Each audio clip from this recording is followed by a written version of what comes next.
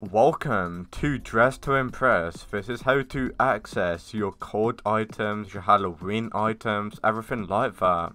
So if you do open the cold menu, you can no longer equip cold items from this menu. If you want to do that, there's a new area. The area that you want to go to is going to be right over here. Once you do make your way to this area, you want to click the cold menu.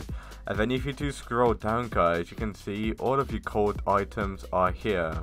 So this is the cold items that you've got. As you can see, if you want to equip other stuff, you can do it through this menu. So as you can obviously see, you can also go ahead and equip your Halloween items here, such as this, as you can see, which is pretty cool. But other than that, guys, that is how to go ahead and get your equip cold items as well as your Halloween prizes, everything like that. And you can also save your outfits here if you don't know already.